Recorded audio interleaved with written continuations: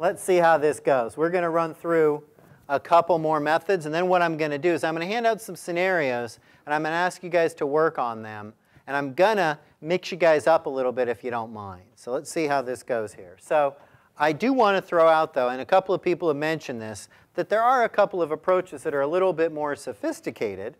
And the first that we're going to talk about has to do with the World Trade Center. Now, in the aftermath of the World Trade Center, in the cleanup, there was a huge amount of concern regarding the contaminants. There's a huge amount of public concern regarding what people might be exposed to. Partly, I think, just logical, rational, technical concerns. Everything that was in those buildings got all the chemicals and everything else. And partly, I think it was sort of to do with the trauma of the event. And the concern over the dust got sort of latched onto that too. So it was a very, very, very traumatic experience. And there was a great deal of effort done to come up with a systematic approach to evaluate potential hazards in the dust that was in the apartments or the buildings that surrounded the World Trade Center area. Is anybody here? I know a couple of people have mentioned it, have some familiarity with this. Anybody here used World Trade Center values? Right? So they're out there. This is sort of explicitly designed to be a risk-based approach. So we'll throw that right out there, all right? We used the EPA RAGS document, Risk Assessment Guidance, right? Based on standard EPA risk assessment assumptions, ones that many of us are probably familiar with from site assessment work and cleanups and things like that. Now, understand who were the target audience. What are we concerned about? What population? We're talking about industrial here, but for RAGS, it's exactly.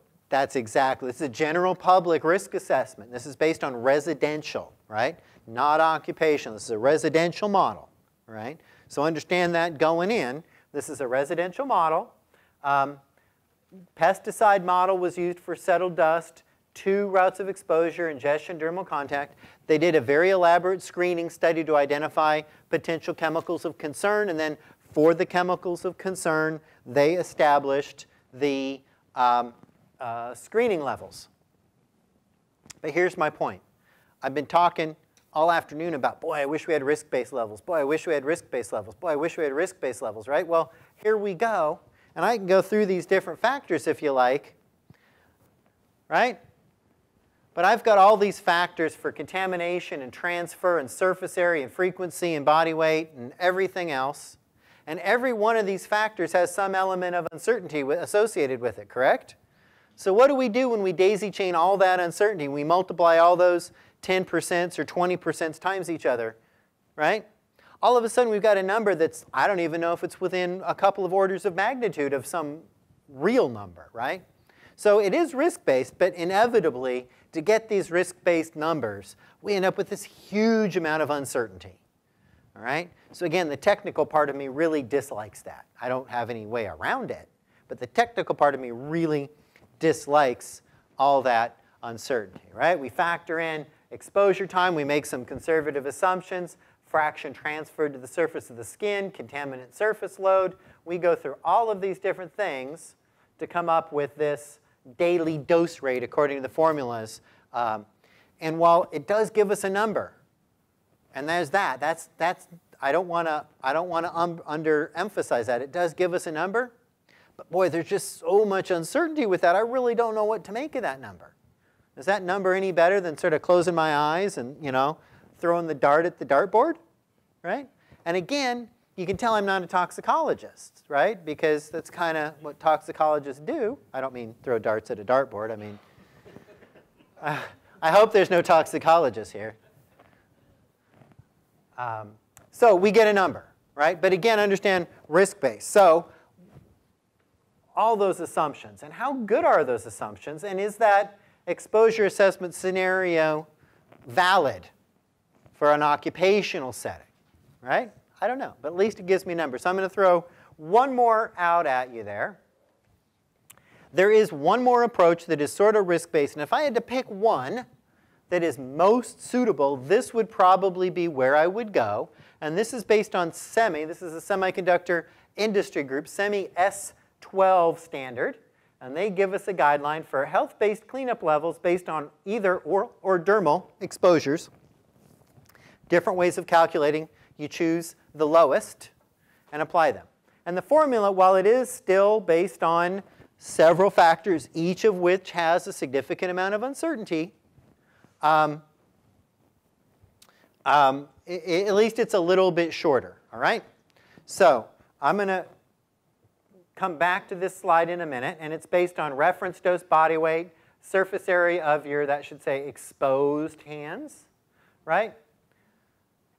Fraction by mouth, skin contact efficiency, all of these various factors. We have standard factors for all of those except for the reference dose. So the only variable we need is the reference dose. I've got a handout I'll pass out to you guys that has this, and again, this is all available. I'm not sure if the S12 standard is available online. I think you have to buy that. But if you do a little clever searching, there's a couple of sort of bootleg PDFs out there that you can probably find and download. Don't ask me how I know that, okay? I'm just saying. So, whoops. So I said we would come back to the meth standard because we were talking about that at the beginning. And as we mentioned earlier, part of the standard and this was very good. Part of the standard that established that really low level also charged OEHA with developing a risk-based level. And they used a model similar to the S12, probably more like the World Trade Center approach. And what they did is they came up with a new value. So now we're at 1.5 micrograms. And if you recall, before we were at 0.1. And the benefit of that is that has huge practical significance. Because what that does, again, in my qualitative just observation, not scientific study, is that level of contamination is not likely to be caused by sort of random recreational use of methamphetamine. We're not likely to see that level of contamination unless there was something more serious going on. So I'm really not convinced that even at that level, if it's on the roof, for example, that I got to pull down the roof tiles, but at least I feel less likely that I'm demoing people's houses just because someone, smoked meth there. I'm not supporting that as an activity, understand. I'm just saying we want the consequences to be appropriate. And by raising the standard, by using a risk-based method, I think we get a little close there. And we see it very practically in that methamphetamine standard. Does that make sense to everybody? All right. So we're going to come back to this, I think. Here's what I'd like to do. I have 2 handouts.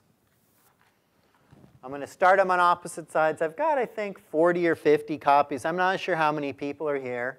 But what I'd like you to do, here's my 2 handouts. One of them is just, I'm going to keep this one. One of them is just sort of a summary and some references. You don't really need this for anything. I just kind of compiled this and I pass it out. So if you guys, this is helpful to you, you're welcome to keep it. The second one that you have will be a scenario. All right? There's 10 different scenarios. I'm going to pass this around. Just take whichever one you get. I'm going to ask you guys to take about 5 minutes, maybe 10, to kind of think in your mind how you would answer the questions that are here. And then after you guys have had a chance to maybe discuss it with your neighbors who are going to have a different scenario. All right? Then what I'd like to ask you to do, we'll give you another 5 or 10 minutes, but I want you to go find everybody that's got the same scenario that you do. And then I want you to see if you came to the same conclusions. You guys think we can do that? All right? And then we'll just take a few minutes to go through them all. All right? So that's sort of my game plan for the next half hour, 45 minutes or so. Okay? You guys with me? So 2 handouts are going to go around. I'm going to start the table on this side. And I'm going to start the scenarios on this side. And we'll see what happens. And maybe while these are passing around, I'm going to go through my hazardous waste approach. So remember earlier when we talked about hazardous waste issues? and I said you can't get from here to there and you can't use wipe tests? Well, I think you all recognized, at least theoretically, if we're in the hazardous waste world, we can. All right, so let me walk you through my explanation here. Let's say, hypothetically, that I have some steel plate. See my picture of my steel plate there? And it is, whoops, it is 36 inches by 36 inches by 1 foot. In metric units, 36 inches is roughly equivalent to 1 meter, right? So 36 inches by 36 inches is basically 1 square meter, right? I promise you the math will be simple. Now, I won't make you guys look this up. Cadmium TTLC is 100 milligrams per kilogram, right? You guys with me? Notice I'm using TTLC so we don't have to worry about those pesky extractions or dilutions or anything like that. I do wipe test on my steel, and I have a wipe test value of 100 micrograms per 100 square centimeters. Is that hazardous waste? Let's say that this is waste in this case. I'm scrapping it. I'm not recycling it. Or maybe I want to know if I can recycle it. How's that? Is that hazardous waste? Well, you need to know the density, but basically I'm thinking not. Probably not, but let's figure it out, shall we? Can we figure it out? Let's see what we can do. I just happen to know off the top of my head, because I know these things, that 1-inch steel plate weighs 196 kilograms per square meter. And coincidentally, we happen to have a 1 square meter piece. So it weighs 196 kilograms, right? Now, 100 milligrams per kilogram is essentially 1 part per 10,000, right? You guys can do the math. So if I take 196 kilograms divided by 10,000, I get 19.6 grams. That means if I have more than 19.6 grams out of 196 kilograms, I would exceed 100 milligrams per kilogram. Simple ratio. Does that make sense to everybody? So now my question becomes, I know I have 100 micrograms per 100 square centimeters, but if I wiped all of those 100 square centimeter surface, would they add up to more than 19.6? Right? You guys with me? Now, I think we all could just kind of look at the numbers and see that we're not likely to, but let's go through it systematically. There we go. So I happen to be 1 square meter, right? That's just the size of my workpiece. It's pretty convenient how these units all worked out, right? And that happens to be 10,000 square centimeters, 100 times 100. Yeah? So bear with me. This is the only part that's even a little bit tricky. I have 10,000 square centimeters divided by 100 square centimeters per wipe means it would take 100 wipes to wipe the whole surface in 100 centimeters squared. That make sense? So if I take the amount per wipe, 100 wipes times 100 micrograms per wipe is 10,000 micrograms is 0.1 grams. 0.1 is less than 19.6. Therefore, as it sits, that would not exceed the TTLC levels for cadmium. Make sense? So it is possible, and you can do that kind of arithmetical exercise if it's a hazardous waste determination. Right? But just like I said at the beginning, we're not really most of the time doing hazardous waste determinations, right? And then you could do the same thing if you wanted to do T-clip or things like that. And you could even do the same thing for your epoxy countertops, 6 kilograms per square foot for the 1-inch epoxy countertops. Again, I just know this kind of stuff just off the top of my head. So you can see that it is certainly possible to at least explore this hazardous waste issue. But you can also see it would take a lot of surface contamination to get up into hazardous waste territory, right? And I strongly suspect that we would have to have visible layers in order to even approach these values. All right. Does that make sense to everybody? Anybody have any questions, comments, concerns? Does everybody have the 2 handouts? Oh, they're working their way around. I got it.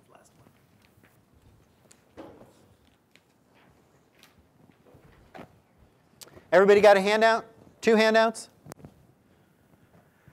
So why don't you guys each take a couple of minutes. Feel free to share with your neighbors and colleagues. take a look at your scenario, think about which approach you think would be most suitable. You guys don't have to sit all the way in the back if you don't want to.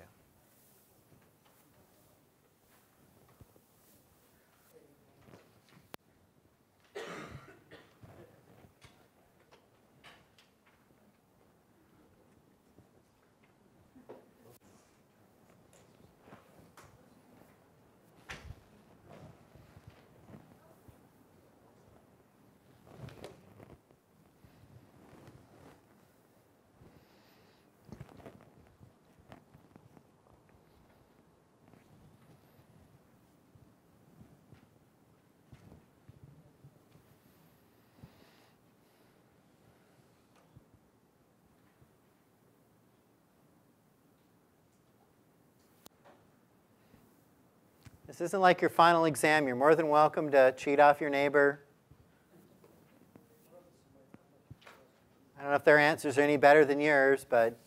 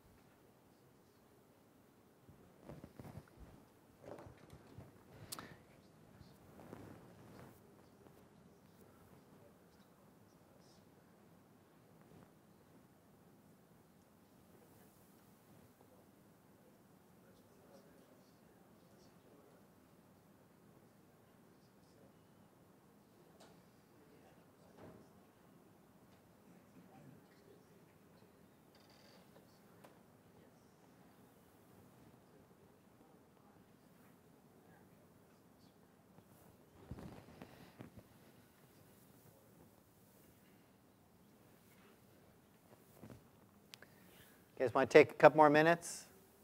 And then maybe we'll try and break up into groups.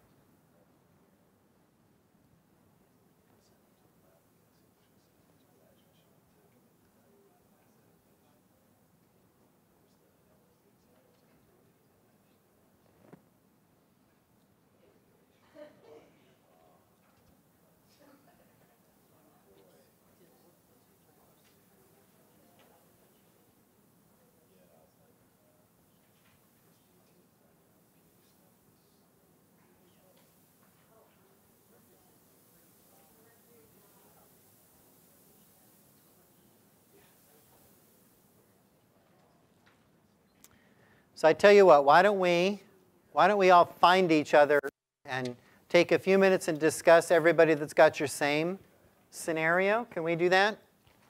So why don't we start and just kind of do like group 1, 2, 3, 4. How many do we have? Scenario 2. 10? Just kind of work yourselves around. So like 5, 6 in the back, 7, 8, 9, 10.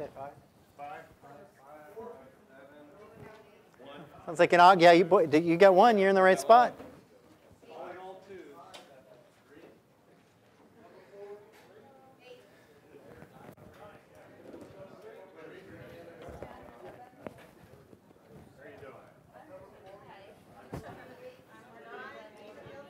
This is your chance to make new friends.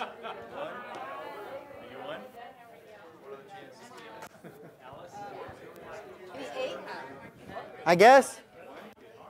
2 or 3. There's only like 30. Logically, though, it should be like the higher numbers that should have the shorter. Fair enough. Fair enough. Oop. 8? I think I'm doing 8.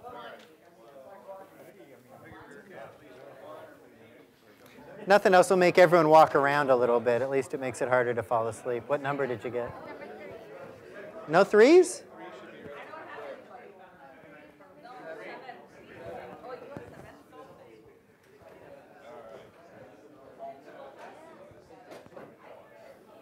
We want to trade. Did you get the softball? Pharmaceutical. That's boring. What one do you want?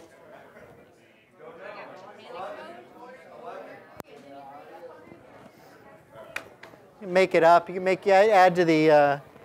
You can change it if you want. Do they have radio labeled markers that they're using? All right, so. What's the MMAE, multi-mode exposure, or MMAE? Hey, Alice. Monomethyl auristatin, so a highly potent compound, highly toxic. Did I not give you anything on there? You just have to know this kind of stuff. Yeah. So just it's a highly it's a highly toxic. It's one of those ADC compounds. Okay. Say ADC up top. I'm just messing with you.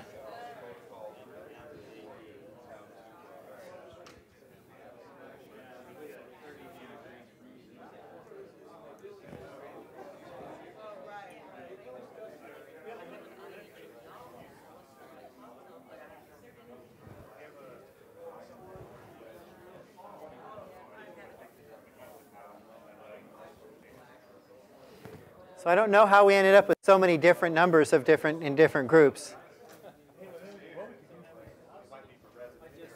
Number 8.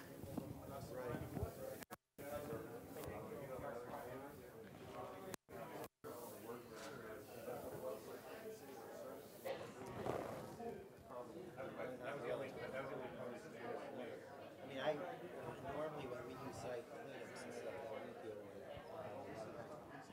with library.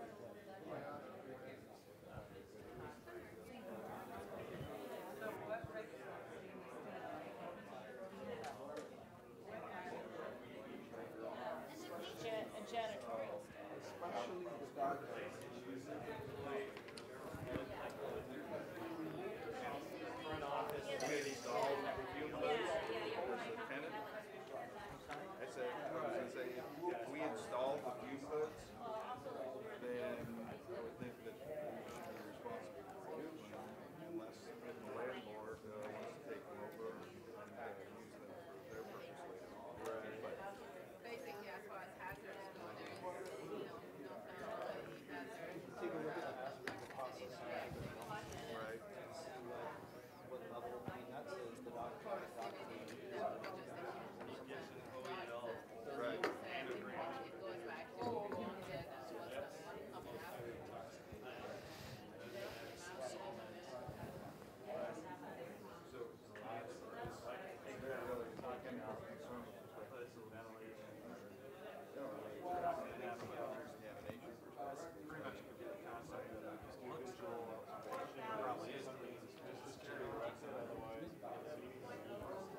Maybe that's a good point. We put in your unexpected, but subject to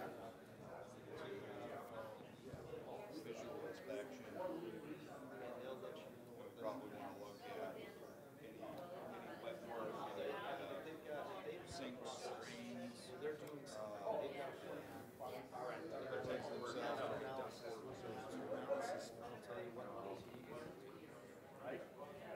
Sure. I didn't hear. But you know what? You're a nice guy. I'll agree. Well, the PHA would assume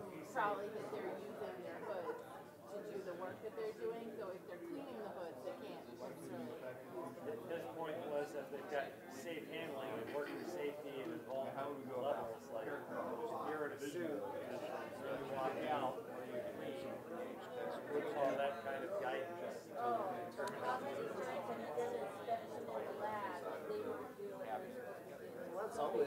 Always, I mean, without exception. But you use If you're working with potent compounds and I mean, it's really very similar to a emergency response where there will be a structured decon. If you're coming out of for that kind of a work environment. Now, I'm not saying there couldn't be. I'm not saying it's impossible for there to be a spread of contamination, but it'd be reasonable to assume that there would be a structured process to decon out.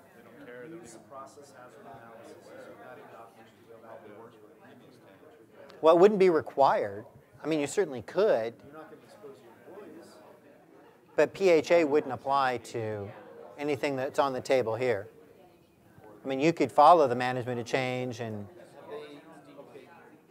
I'm just trying to figure out how you would go into the assessment on what's.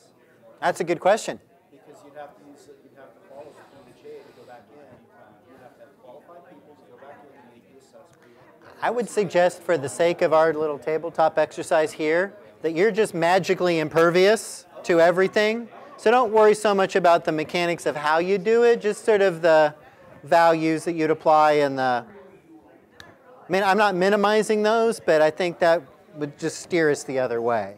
Yes, ma'am. I missed something here in the unit when I was taking notes while you were talking about fat. Micrograms. Oh, okay. Because my example has something to do with that. Oh, okay, good. And I thought that if I convert this to centimeters, but I don't know how to do that. Yeah, no, that's a nice technical approach. Let me refresh my memory here. All right. So the question is, we're looking at arsenic, and so you're gonna. It's actually what you said. It's airborne. Right. But, So you want to go with. converted to area.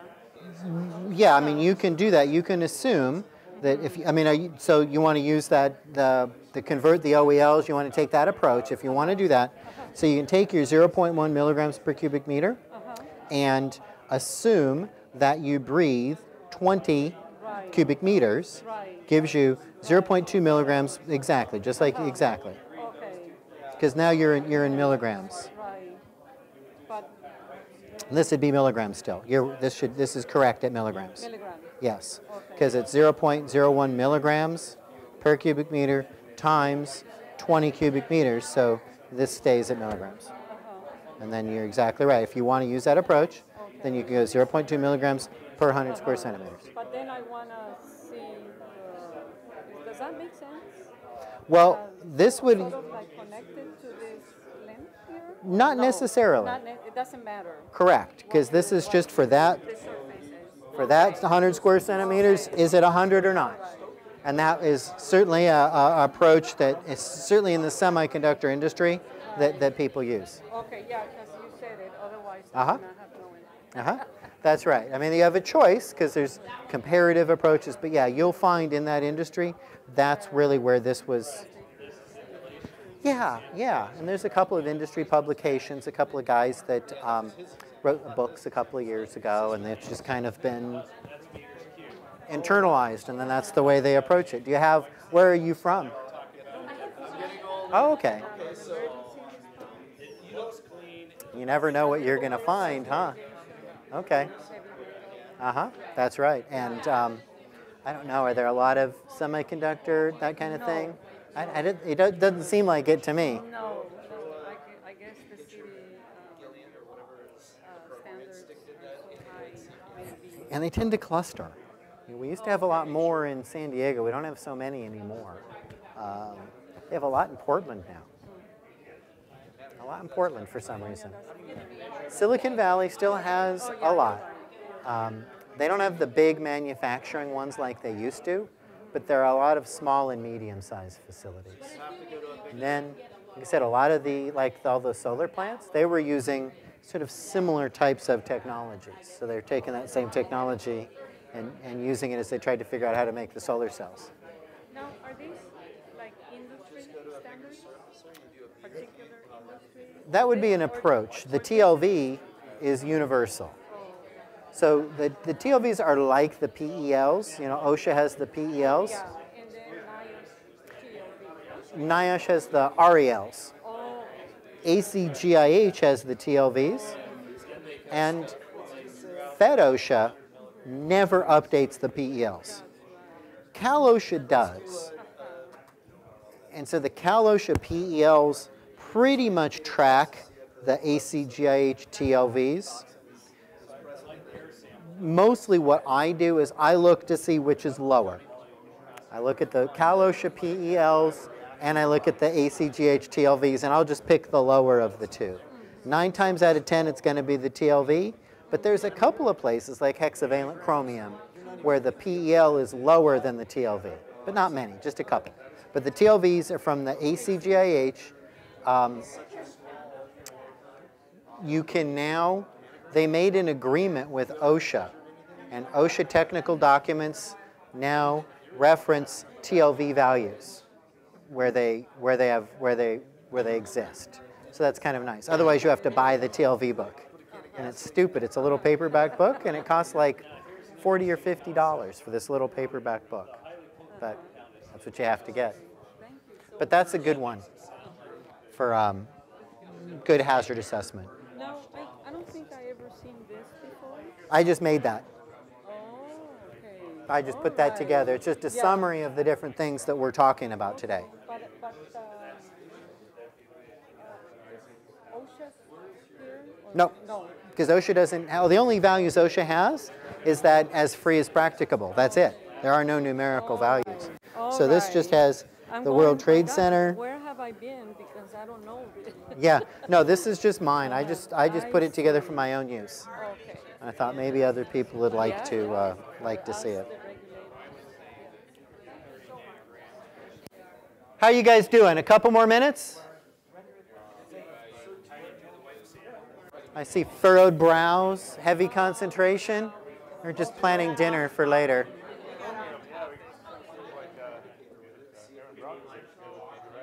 That's. Ours seems pretty straightforward, except we're a little less on the comparison of toxic level. Trivalent not as bad, but I guess with trivalent there could be some of the hex. Chemically, I mean, I don't know that we need to get into the weeds on it, but chemically it goes from hexavalent naturally to trivalent. So it will degrade from hexavalent to trivalent. It's going to stay at tri. Or it's old, or yeah. It says chrome sulfate Okay. and trivalent. So that's just the chemical ratio. That's just the way it would be chemically speaking. So would the sulfate be Oh, probably not. Probably not anything you'd have to worry about. But it's not really what we're worried about from a wipe test. Like I said, I've certainly had where I've had to do wipe test for methylene chloride, and every time it's like, but sometimes it's just a matter of picking your battles, you know? If it's a couple of wipe tests to make somebody happy, we'll do the wipe test.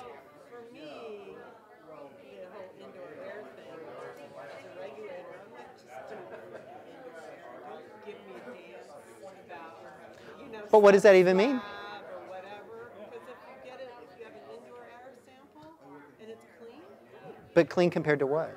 I mean, are you talking vapor intrusion, like soil vapor intrusion? So we have approaches for soil vapor. That's a different deal. But it's just like the term air quality. That's another one of those ones that makes my skin crawl a little bit because it doesn't really have a meaning. It doesn't have, you know, there's no such thing. Like compared to what? we did it.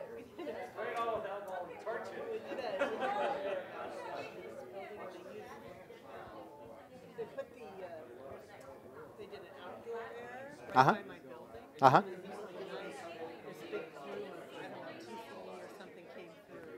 And everybody in my office was like, well, what was that? What was that? You know, in the middle of the night. That's interesting.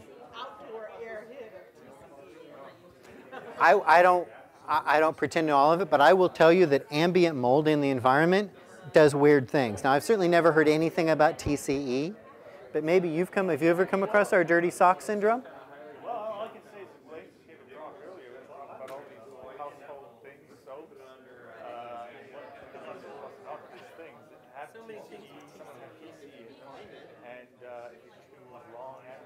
Right. samples, the chances are you're going to get hit by one of them. And all sorts of stuff. I mean, if you do like a whole air sample SUMA canisters, the levels of detection are so low that you see like the ethoxylated alcohols from the alcohol hand wipes. You see everything because it's just floating there now. It's in ppb levels. So now you're stuck with what do I do with this list of 150 different chemicals at ppb, you know. That's why I always tell people to do their indoor air targeted chemicals and things are there. If you got specific chemicals of concern, but if it's non-occupational, is it really appropriate to evaluate it to the exposure limit? Because mostly office people, partly it might be a matter of defining our terms. When I hear the term indoor air quality, that to me is more in an office, non-manufacturing. If it's manufacturing, it's are they above or below the TLV, right? But if it's an office area, I expect, if I'm an office worker, I expect the exposures to be lower, like dust. Anyway, that's a different topic. My issues is like a hotel. Right, and if you've got soil vapor, that's a whole separate issue. There's protocols. Why don't we take another couple of minutes, and then maybe we'll go through?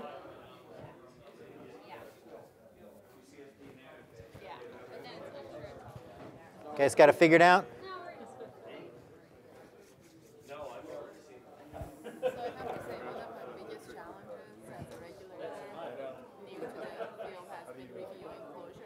Mm-hmm. They're just expressing them in different ways, so you take them however you want. The reality is, thank you very much. Thank you. Thanks for coming.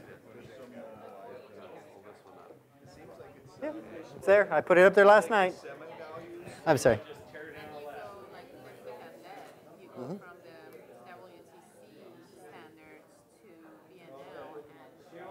Yep, I hear you. And in my mind, I would love that there be some sort of consistent approach across the state. I don't know. That'd be fantastic. I don't know, because there's never been sufficient interest in the rulemaking process. It takes enough concerned people to move it forward. But it would be good, because frankly, even if it's every one of these approaches has strengths and weaknesses, but at least if we knew, it would be consistent and clear-cut across the board.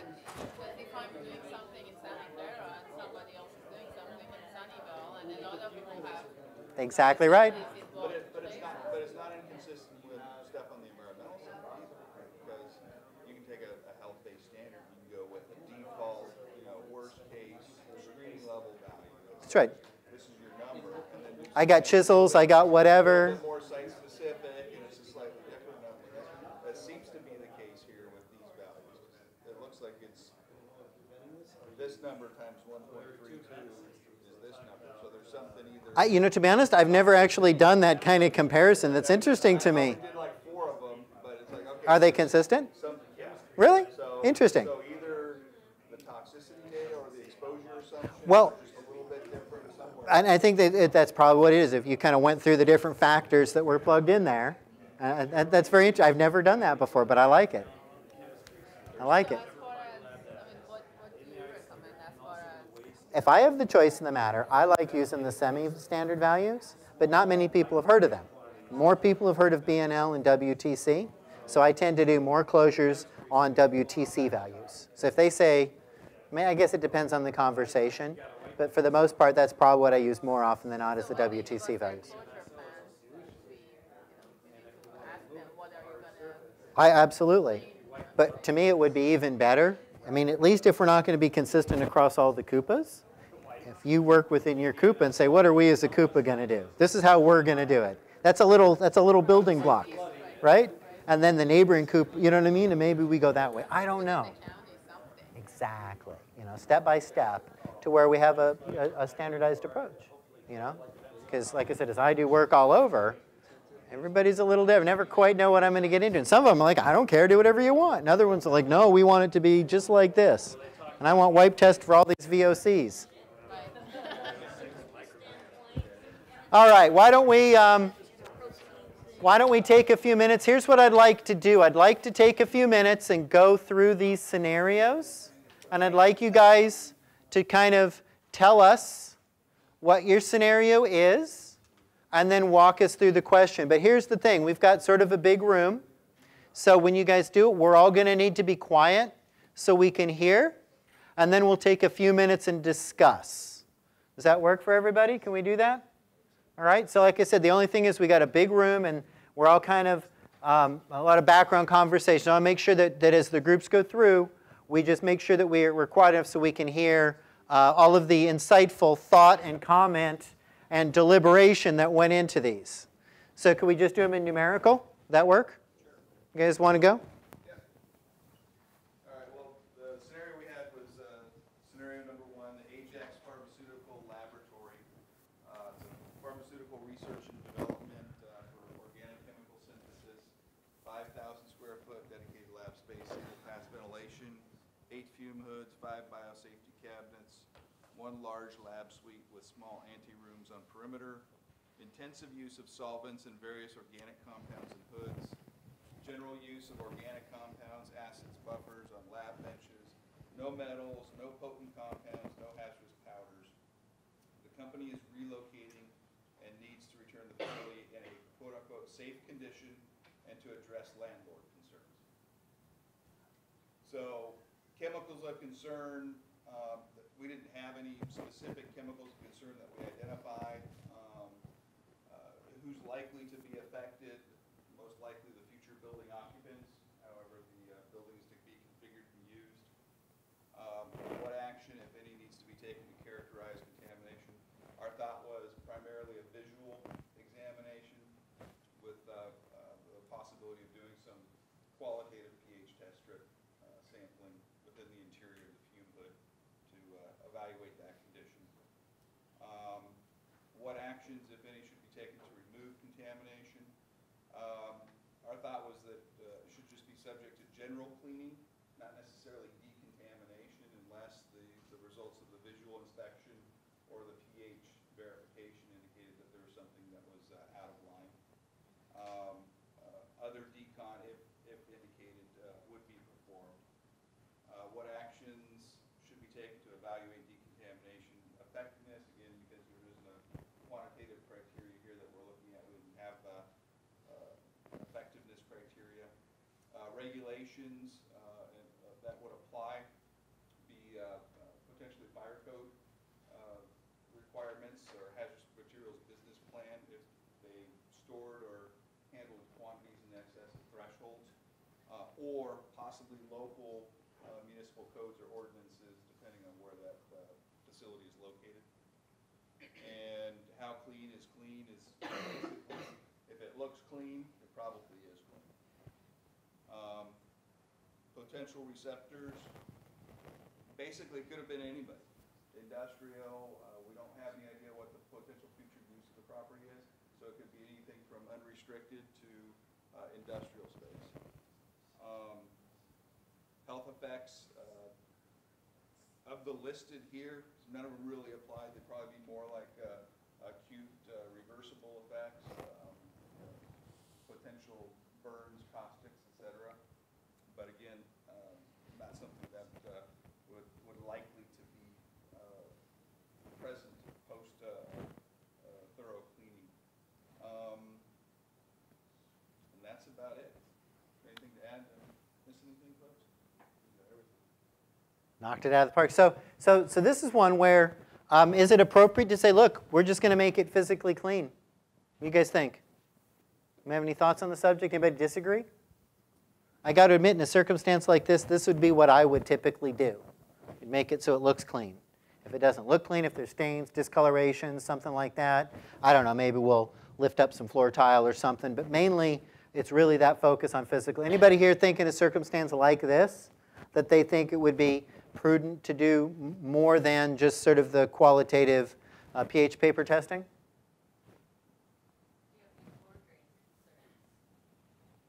What would you do for your floor drains? I say, I don't know. I mean, most labs don't, just because they get value engineered out. I wish they had more floor drains, personally. I'm less worried about environmental contamination. I would much rather have a place for the emergency eye wash, douse shower water to go, rather than from the second floor to the first floor. But let's say we did, what would we do? There's a P-trap, so we could at least evaluate the P-trap. I see in olden days we would be worried about mercury accumulating there. We see so little mercury in labs these days. I mean, I'm not saying we don't necessarily want to check, but I'm not as concerned. The one other thing Todd mentioned earlier, whenever you got fume hoods, you might want to check your fume hoods for perchlorates. That's a simple qualitative test. But by and large, I think I would agree. This is a fairly straightforward physical cleanup. Yes? All right. Thank you, group number 1. Group number 2. Group number 2, are you going to present? That's it. Put her on the spot. Well, one thing that came forward was we can't agree on anything. Because we're all looking at it from our different, perspective jobs, but basically, I myself don't know too much about this type of contaminant. Uh-huh. But more of the chemicals, but these gentlemen do know a little bit more. One actually is an insurance guy that breaks down labs. So we're figuring. Breaks into labs? Is that what you said? You used to cure part of the labs, I guess, after you turn them over. Okay, so what we're thinking about the chemicals of concern was that MMAE. So let me back up a little bit and just introduce it to the group. Scenario. Okay, it's a Baker Pharmaceutical Laboratory that has, they're doing research on an antibody drug conjugate. And they have 5,000 square feet dedicated lab space that has single pass ventilation, 8 chemical fume hoods, 1 isolator glove box, 2 ventilated weigh stations. Okay, they have 2 separate adjoining labs. One is chemistry and one is biology. And in one lab, there's a moderate use of solvents and various organic compounds in the hoods in both suites. General use of the organic compounds, acids, buffers on lab benches in both suites. Use of a highly potent compound, powders in the chemistry suite, which is the MMAE, that has a OEL of 30 nanograms per meter square in the isolator. And the MMAE, we didn't know exactly what the. That's their anti-drug compound, conjugate. And so it's just a really toxic, Highly toxic. Yeah, highly something toxic bad, compound. Something bad, okay? That's it. Something really bad. Okay, so use of the highly potent compound and DMSO solution is in the biology suite, and the company is relocating and needs to return the facility in a safe condition and address landlord concerns. So just real quick, this is similar to the first one, except we've got the introduction of this potent compound, this highly acutely toxic compound, both in powder form in one area and also used in solution in a second area. All right, so where did you guys go with this? Okay, so what we essentially came up with, what are your main chemicals of concern? It's the highly potent compound, the MMMA. As she said, it's the 30 nanograms per meters cubed, nasty stuff. There's the other solvents and things that were used. Obviously, they have threats as well as the acids. Who's likely to be affected? So since the current employees, assume they've been operating under safe practices, are exiting, the idea is to get it clean for future employees and the owner or sales rep or retail guy, or real estate guy. Those kids that are going to come into the nursery school, they're gonna put there. They're not doing that. Hopefully it'll be something else. So what action needs to be done? So the question is, how clean is it? They've had the hood system, so you do testing or checking in those, particularly for the things like the acids or base residues and things. You can check the drains for solvents or anything like that. The big question is the really nasty stuff. It sounds like that was used both on the bench in the chemistry suite, but only in solution in the bio suite. So we talked about it and said, well, gosh, that means the bio suite is probably relatively clean because it was in solution.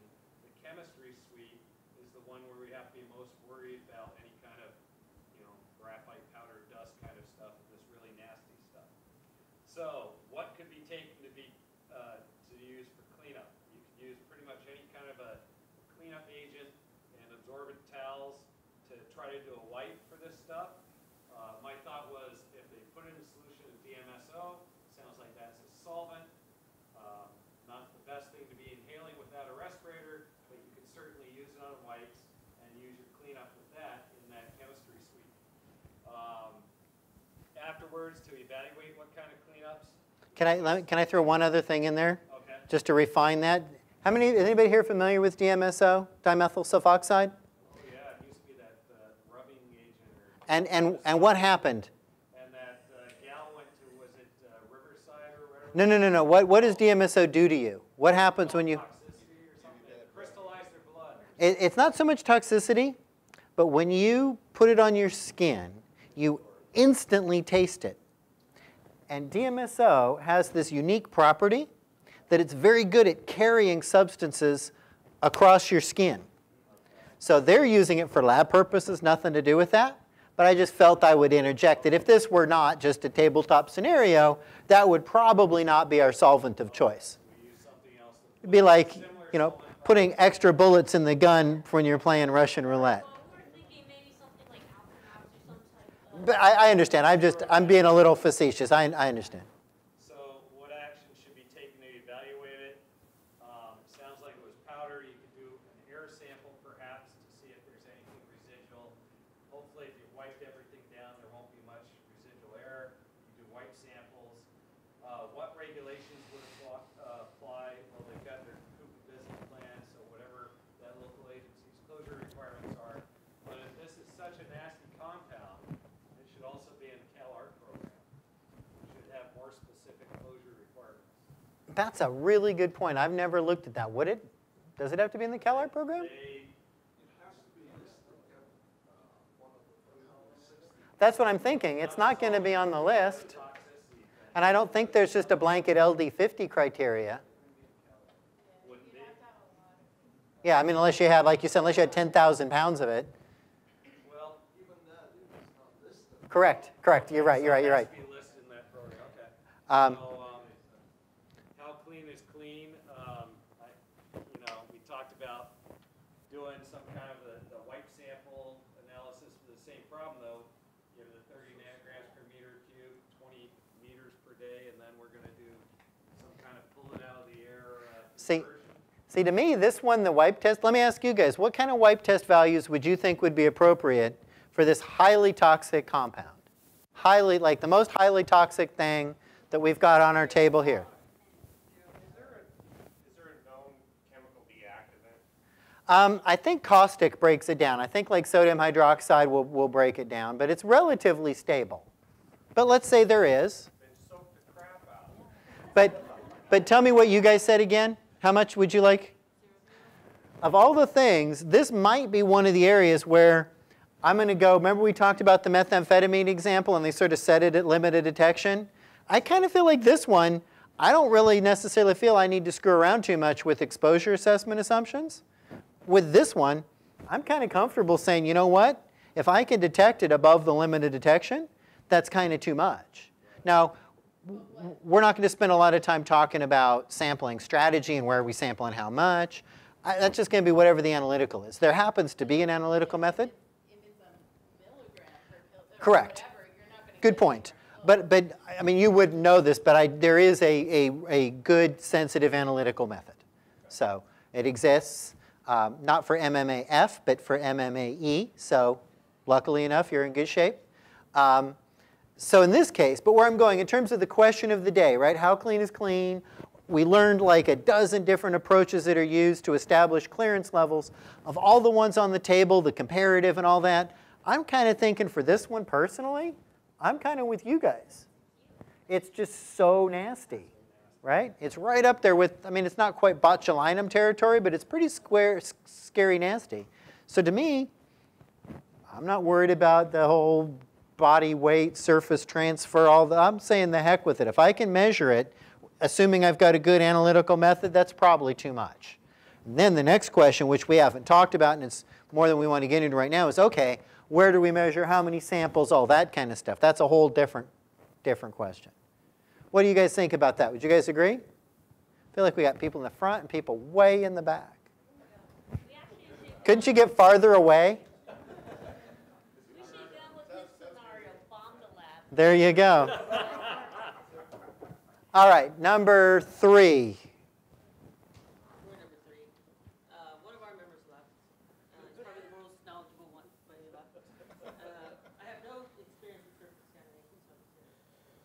Okay, so this company, Calibrex, manufactures food production vacuum tubes for use in vintage amplifiers.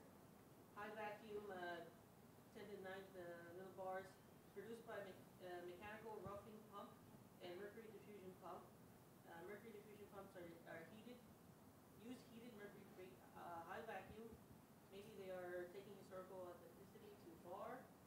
Vacuum pump case has cracked, releasing mercury vapors, resulting in deposition of volatilized mercury across the production area.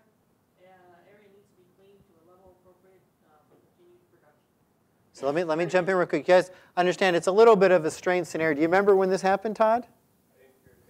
So what they're using an old-fashioned kind of a vacuum pump. And this vacuum pump uses hot mercury in essentially a glass vessel. And it's used to create a very low vacuum or high vacuum, however you want to phrase it. It's heated mercury inside a sealed container, but of course if that glass breaks, then all that mercury vapor can escape, which is what happened in this scenario. That mercury vapor then settled out across this manufacturing area. So that's your scenario, settled mercury. You guys have to consider how you'd evaluate or how clean is clean. So where did you guys go with that?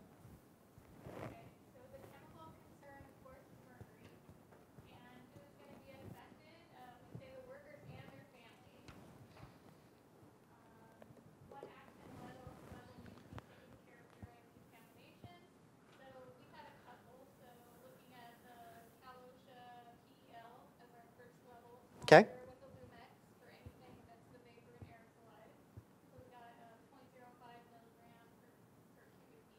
Okay, just plug that in there. Just made that one up? I don't see it in there. Okay, so that's your number. Okay, awesome. Rob Weiss probably has it. Yes. So we took that and then I did the math. Uh-huh. The surface wipe. So we did the math and we got 1 milligram per 100 centimeters squared. So you did the 20. You did the exposure assessment assumption of 20 times based on 20 cubic meters per air per day. Okay. So those were our 2 levels and then how to clean it. We wanted to do a series of wipes, a vac, and then remonitoring to see how clean we were at that point. Awesome. So the question I have for the group is, they chose the sort of the industrial, are you guys industrial hygienists? That's right. I play one on TV. They chose sort of what I call the IH approach then, where you take the allowable inhalation exposure, multiply it by a daily breathing amount to come up with the dose, put that into 100 square centimeters. Anybody have any thoughts on that? Anybody think another? Having sat through Rob Weiss's of EPA's, the on-scene coordinator, his mercury cleanup lecture a couple times, wipe samples aren't anything he believes in. Mercury volatilizes so much out of carpet or anything. His example is you essentially go in and pull anything that is porous surface out, bag it, throw it out, goes off site, gets disposed, and you can use sulfur to amalgamate the mercury, pick that up with the mercury vac, HEPA vac, and then you go back in afterwards with your Lumex. And I mean, he says repeatedly, call him anytime you have it done. He goes homes with the thermometer. You don't want your kids there. Anything bigger than that, you want to call him because they'll come out and go, oh crap, we'll treat it as a training exercise. They're not going to bill you for their health. Have an old thermometer stuff. Thermostat. But that's, so they don't do wipes. They don't find that in the Lumex. Yeah, I have the That's the Lumex. sensitivity. Yeah. And that's the thing. They're not worried about liquid mercury pulling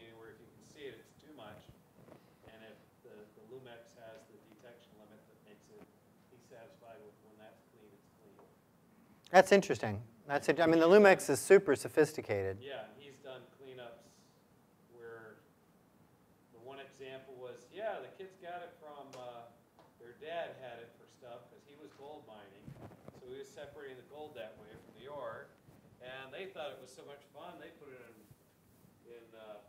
water balloons and drove around the street throwing it at each other. Nice, nice. So they took the whole housing track and covered it with sulfur. That's cool. Try to get it out of the street and everything. Yeah.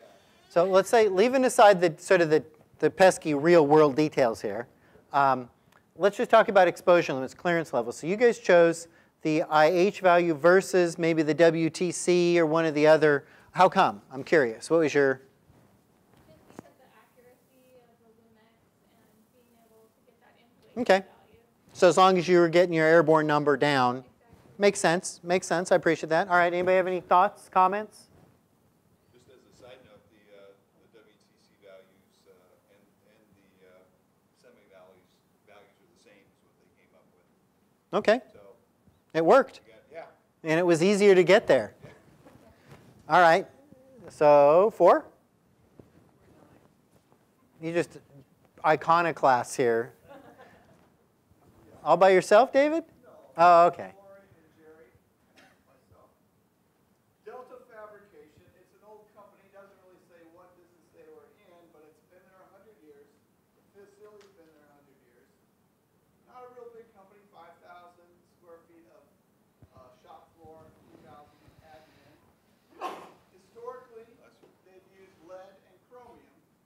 They're not using it now, but they've used it in the past, as well as other ferrous and non-ferrous metals. And it is noted that there has been measured residual contamination of occupied areas of lead and chromium due to settlement of dust out of the roof, superstructure of the building.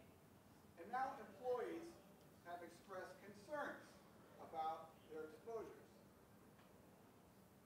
So what are the chemicals of concern? Well, primarily lead and chromium. There's potential from other zinc, copper, phosphorus. These are going to be the most toxic. The employees are affected. So the question is, what action should be taken to characterize the contamination? Well, this is a workplace. There are OSHA standards for lead and chromium exposure. PELs, there's a whole OSHA standard for not just PEL of lead, but a whole bunch of things you're supposed to do. Chromium, there's an exposure. So our thought was that the primary thing is to play Jim and me and IH and say, here's that. That's it. I'm an IH. I'm going to sample my way out of this problem. Now, employees are watching, so there's sort of two problems. There's a health problem and a morale problem. So we thought if we could do something concrete to try to reduce the presence of old dust.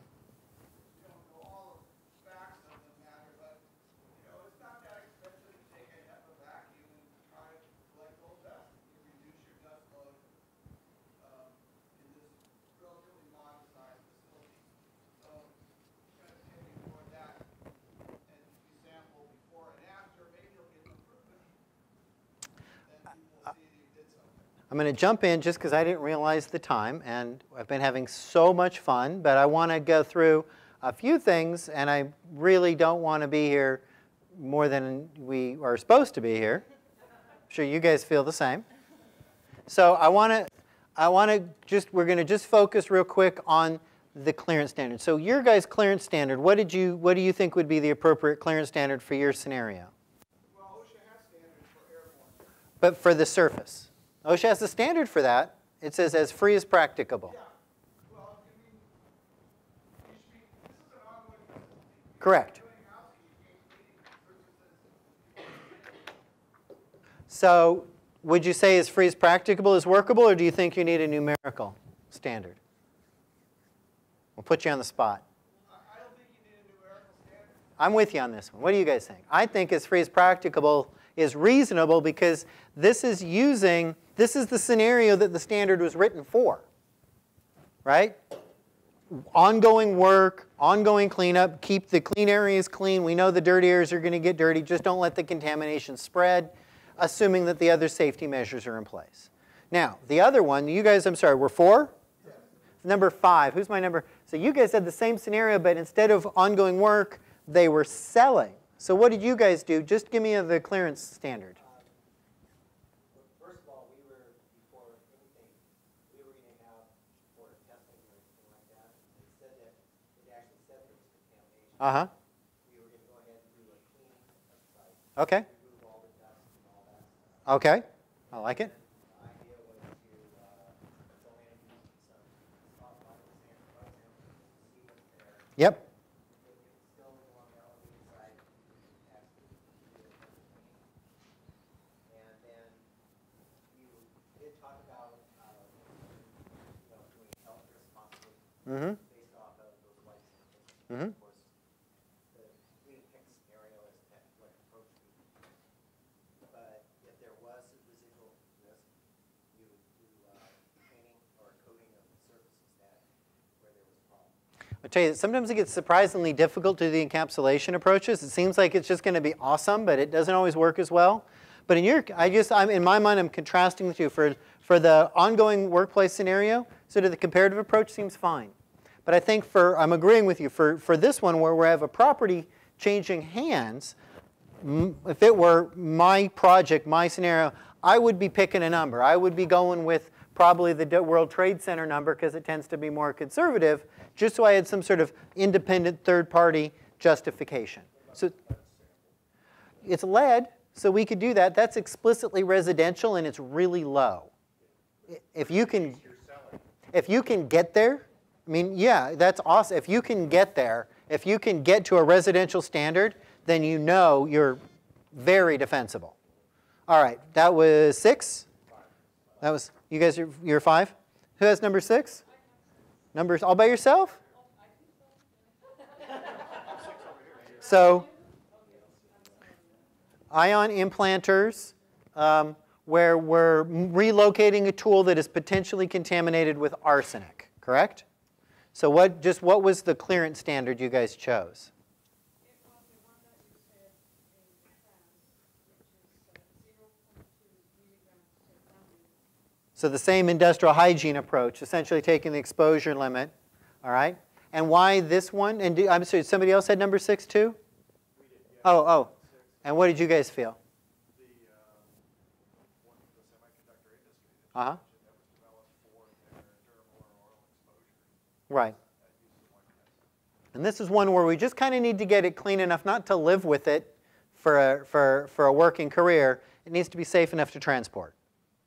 Right? So it's a little bit different scenario. We're not talking about an exposure assessment assumption that extends over 40 years. We're talking about safe to handle for a short period of time. So this to me seems fine. Okay, so that was 6. 7. What's the issue with 7? 7. We had cadmium was the issue. Okay. The same way you talked about on the cadmium telluride, class 2 residue. Right. And the ovens were going to go for scrap, so we weren't really considering levels of personal safety. Just get it to extracted metal. So just if there was presence of the World Trade Center. You know what I would think about that? All I'm thinking about that is it has waste or not. As long as it's not has waste, I mean, I'm being a little facetious. Whatever workers are handling it certainly need to be aware of the hazards and handle it safely. But on our scenario, this scenario said these ovens were going out as scrap. So as long as it's not so contaminated, we went through that little exercise such that it arose above regulated hazardous waste levels, I don't care. I mean, again, assuming that workers are protecting themselves and that kind of thing, right? So in that case, it would be appropriate in my mind to do that kind of exercise and determine that you'd have to have like some huge, crazy high number of surface contamination such that you could probably shake the...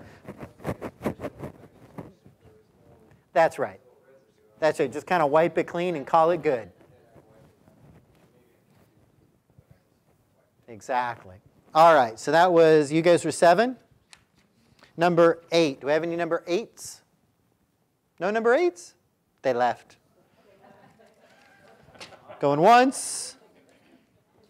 Number 9. Who's got number 9? All right.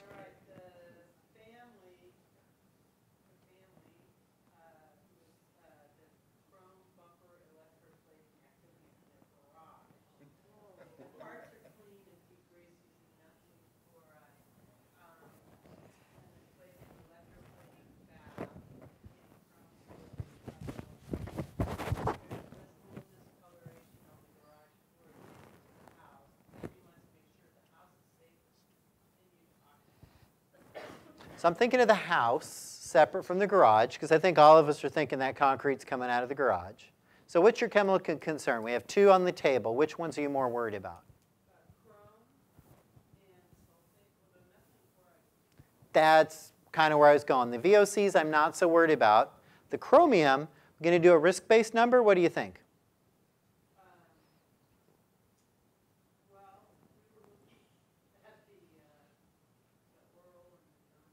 I would think the World Trade Center values would be very appropriate because they are explicitly residentially based. So that to me would be a very appropriate number to apply. All right, number 10? I'm assuming it's you guys because we've gone all around the room. We had mercury in a medical center, 15 mils of liquid mercury. Oh, yes. Onto a carpeted floor, about 100 cubic feet. They removed the carpet though, disposed of it, so they wanted to know if the area could be re-inhabited for patient care. As far as the chemical concern was mercury, who's likely to be affected? The person who took out the carpet, mostly. And then somewhat the medical staff, ongoing, if there's mercury on the floor still, or patients somewhat, but mercury's more of a long-term. This is a little bit of a trick scenario. I will tell you that in high, I mean, you guys, I'm sure probably already understand this, in sort of high sensitivity populations like this, I don't care what your number is, it's never going to, I mean, unless it's 0. So, I mean, this is another one where we could argue all day long about risk assessment assumptions and exposure modeling and all of that. But in a medical setting, kind of like a school, if there's anything sort of above the limit of detection, you're going to be really on the defensive to have to justify why that's adequate. I'm not saying there is a risk. I'm just saying you have to understand how are you going to say in that medical setting or that school or whatever. So that's one where we're essentially going to have to go with whatever the limit of detection is, even though the logical part of our brains may be saying different things. So I have taken up concrete in medical offices for broken manometers before, just because you're not going to get the mercury out of the concrete. You guys have any questions about this? I got a couple more slides. Sir? In reality, I would do air samples. In reality, I would do air samples. In your scenario, probably need to reword it. It's real tough to do a wipe sample on a concrete floor. It's just not smooth. You know what I mean? It's too porous. So, yeah, I mean, I could tell you stories about mercury. We just don't have time. I used to work for a large school district. Well, you've done a lot of school. They ripped up a gym, like an old from pre-World War II gym that had this parquet floor. And after it had been a gym, it had been used for a science lab for about 50 years, right? Back in the days when mercury was just awesome and cool to play with and coat pennies and all that kind of good stuff. So you know how much mercury went through that floor over the years? And I was there because they were super concerned about creosote or something crazy like that one. They lifted up that floor and it was shiny. That was in a high school. At an old urban school district. It wasn't used as a lab anymore. It was mostly used as a storage room, and they wanted to repurpose it. All right, I only have a few minutes, so I'm going to move quickly. Sampling strategy. We're just not going to have enough time to talk about this, but here's what I want to throw out there. We've talked about the results before we've talked about how we're going to get our samples, right? Now here's the thing I just want to put in your minds. When we do sampling, we usually have this idea that we are collecting a representative sample, correct? However, is there any reason to think that surface contamination is going to be distributed in any sort of a uniform fashion? It's going to be based on the nature of the work activities. So sampling strategy and all the kind of strategy stuff we do doesn't really apply. There's no such thing as an average, is where I'm going with this, right? So the whole mentality of sampling strategy, you have to think carefully whether it applies. If it were contamination based on work activities, the location of machines, I don't need to do some sort of overall area sampling.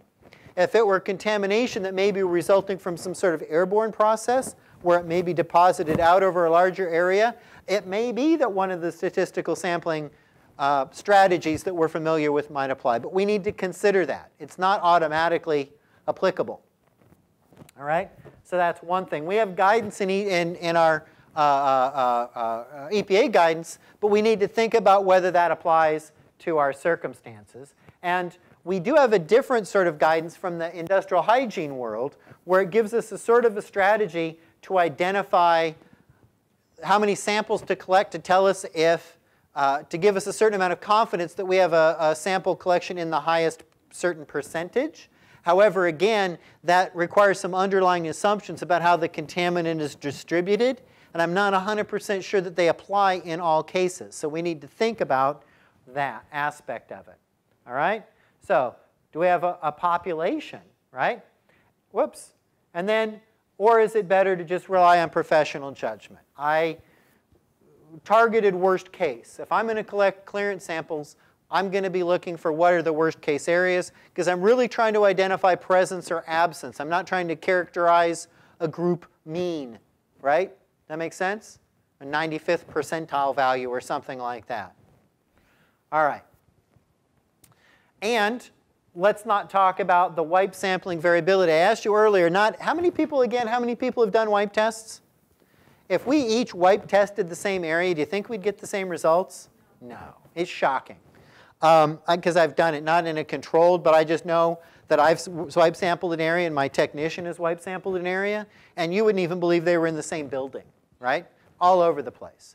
There's a lot of variability in wipe sampling. There are some standardized methods, but even with those standardized methods, there's a lot of variability. Short answer, wipe sampling kind of sucks. It's just not a good sampling method, right?